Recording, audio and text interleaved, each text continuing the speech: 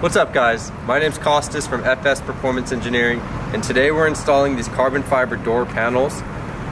It's the trim that goes right on the side here for a Subaru WRX VB. Let's get to work. Start by doing a dry fit. Take your carbon fiber trim and overlay it where you plan on mounting it. If all looks good, move on to the next step. Grab a rag and 70% isopropyl alcohol. Thoroughly clean the mounting surface.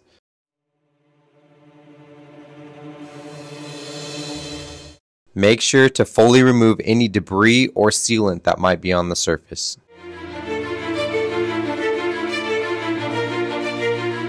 Once the surface is clean, you can now apply the adhesive primer. The adhesive primers typically come in tubes, and if necessary, crack the tube open to saturate the sponge.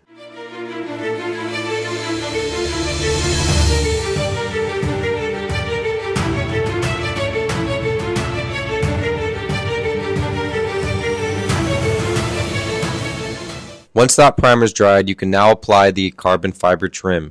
Peel off the red backing and position it exactly where you want to apply the part. If necessary, feel free to peel the part back up if it's been misplaced and push it back down.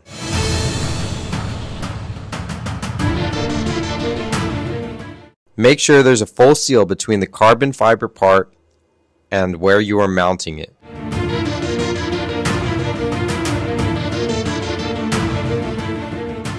Once you're confident that the part is fully applied, you are good to go.